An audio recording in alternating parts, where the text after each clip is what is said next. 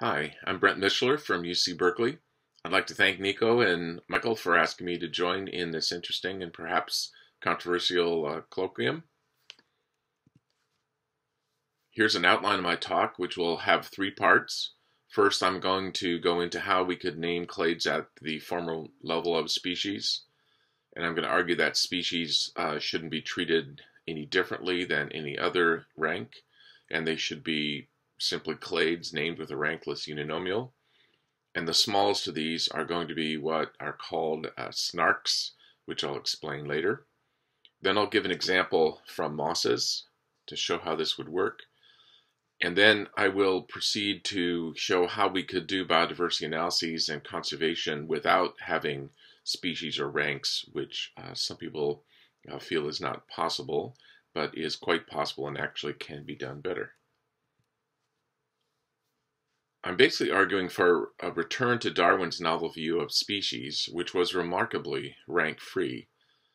One of his most important and novel contributions to biology was this recognition that the species level is just an arbitrary point in the divergence of two lineages. The Origin of Species is full of passages indicating this view that the species rank is arbitrary, even though the lineages are quite real.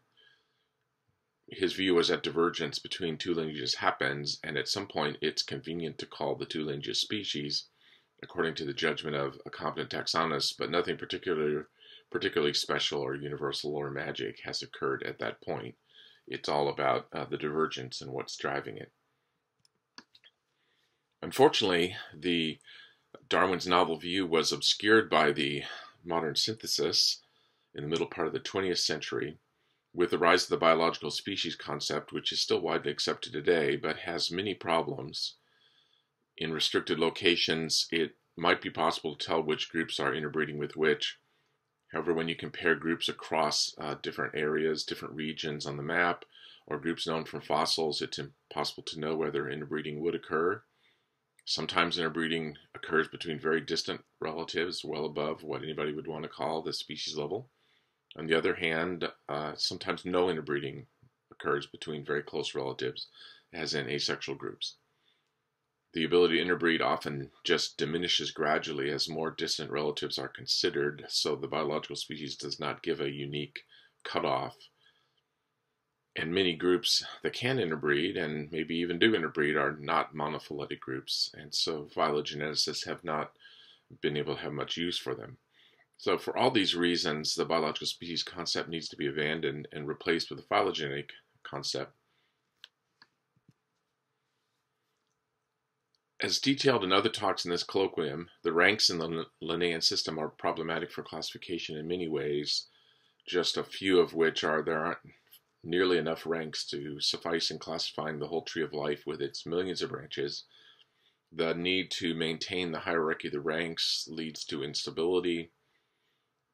Rank classifications, maybe most tellingly, can lead to bad science if a user of a classification naively, but perhaps understandably, assumes that taxa at the same rank are comparable in some way. These are general views held by everybody that supports the PhyloCode.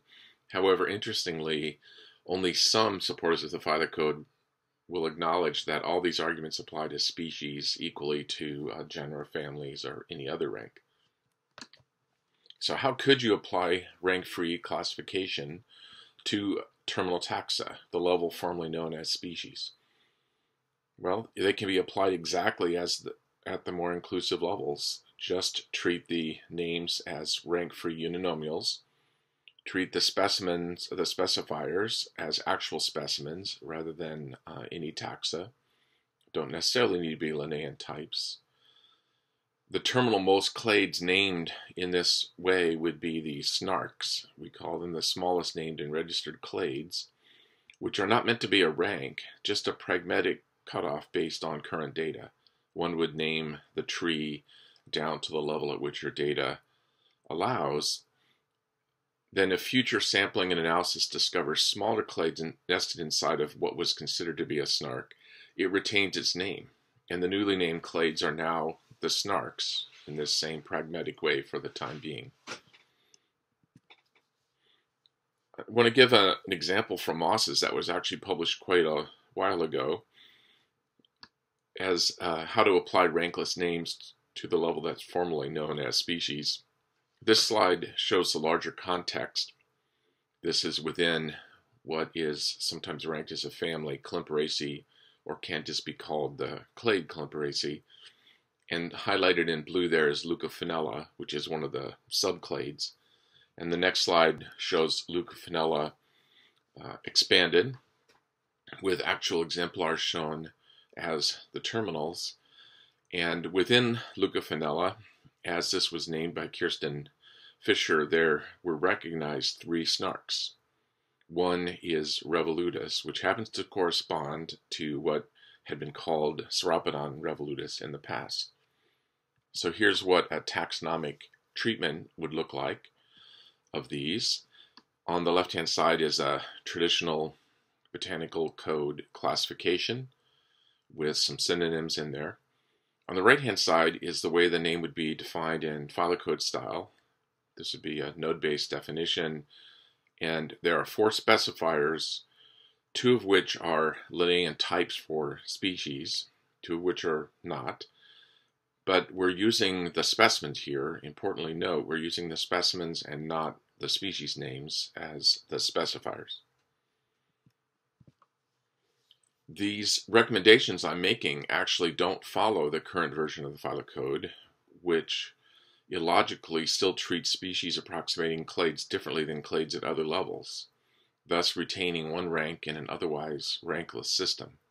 Here is a couple of sections out of the PhyloCode where species names and the species level are singled out for special treatment, indicating that the species is still a rank in this rank-free code. And it allows, as a further problem, it allows much confusion if you use a species name rather than its type specimen to be the specifier. It really should be the specimen, and that might be the type of a species name, but it should be the specimen. So the species rank really needs to be removed completely and entirely from the PhyloCode before it can be logically consistent and free itself from the current rank-based codes. So to change gears and get into the third section of the talk, what I'd like to talk about is what many of us are concerned with these days, is how we do conservation or even plain old academic biodiversity analyses without species or other ranks. Some think that there's just no way to do conservation without species, and this is just not the case. You can do it really well without species. In fact, if you forget about the ranks, you can do it even better than by just using taxon counts. We just measure diversity and endemism directly using the phylogeny. The traditional metrics to assess diversity in an area were species-based, how many species are present, and weighted endemism, how big are their ranges. But instead of that, much better metrics are phylogenetic diversity and phylogenetic endemism, which is a PD measure, but each branch divided by its range size, so it's a weighted PD by range size.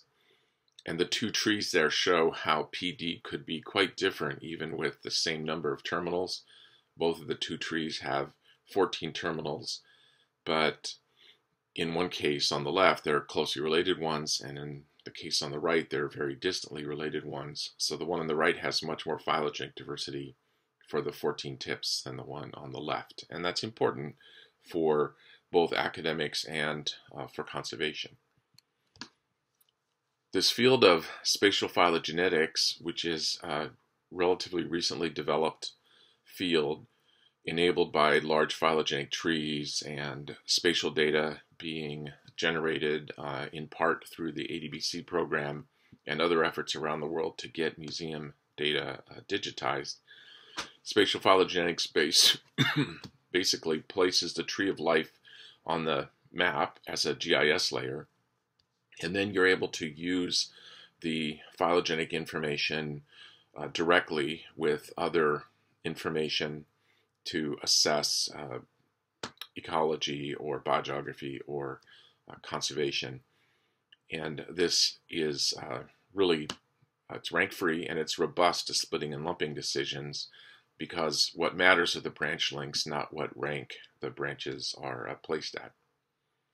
There have been spatial phylogenetic studies now using this approach all around the world, and here are just some figures from a few of them. And it has proven quite feasible to do biodiversity assessment and conservation evaluation in this way.